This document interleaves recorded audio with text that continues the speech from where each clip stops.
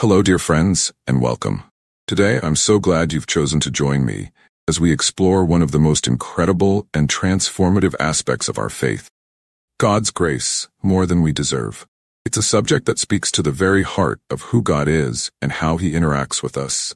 I invite you to settle in and open your heart as we take this journey together through the Word of God. Before we begin, let's invite the Lord's presence into this time together. Heavenly Father, we come before you with grateful hearts, thankful for your grace that covers us daily. Open our minds and soften our hearts as we explore the depths of your grace. In Jesus' name, amen. What is grace? First question we need to ask ourselves is, what is grace? Grace is simply God's favor to us, as sinful as we are. It's not something we earn or deserve, it's a gift freely given to us by our loving Father. In Ephesians 2:8-9 KJV, Paul reminds us, "For by grace are ye saved through faith, and that not of yourselves. It is the gift of God, not of works, lest any man should boast." This verse tells us that grace is foundational to our salvation. Without grace, we could never bridge the gap between our sin and God's holiness. Grace is the gift that brings us into a relationship with God. Grace is greater than our sin. Sometimes we think our mistakes and shortcomings disqualify us from God's love. But let me tell you, His grace is greater than any sin, any failure, and any wrong decision. The Bible speaks directly to this in Romans 5:20, KJV. "But where sin abounded, grace did much more abound." This means that no matter how deep the pit of sin or regret, God's grace is deeper. Are you feeling unworthy today? Do you feel like your past is too messy for God? Let this be an encouragement to you. There is no pit too deep where God's grace can't reach down and pull you out. Grace and forgiveness. Through grace, we receive forgiveness.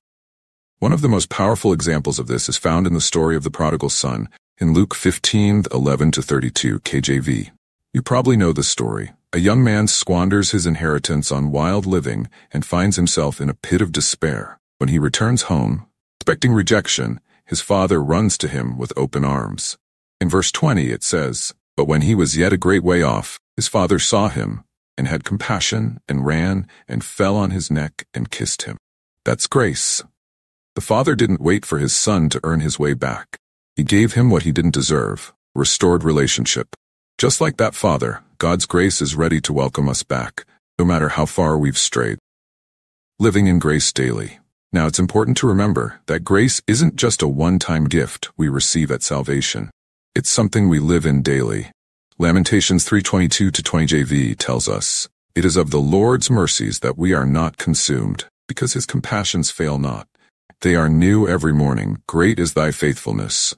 Every single day, God offers us a fresh dose of grace. Isn't that amazing? No matter what yesterday looked like, today is a new opportunity to walk in God's grace. Grace empowers us to change. Grace not only forgives, but also empowers us to change. Some people think grace means we can continue living however we want, but true grace transforms us. In Titus 2:11-12 KJV we read, "For the grace of God that bringeth salvation hath appeared to all men, teaching us that, denying ungodliness and worldly lusts, we should live soberly, righteously, and godly in this present world."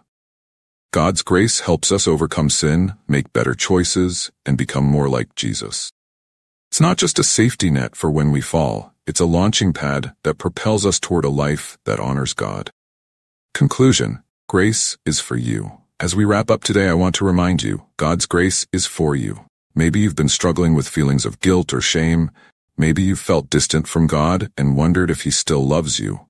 The answer is a resounding yes. His grace covers you. It's greater than your sin, and it's available to you right now.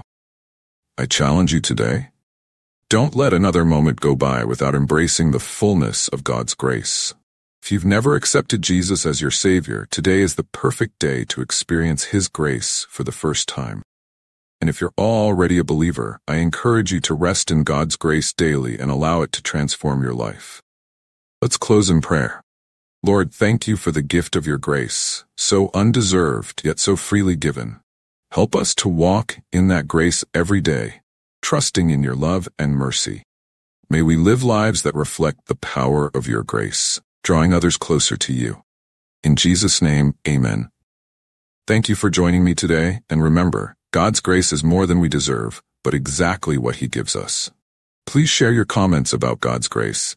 Please take a few moments to like and subscribe if you haven't done so already, and thank you if you have. Be blessed.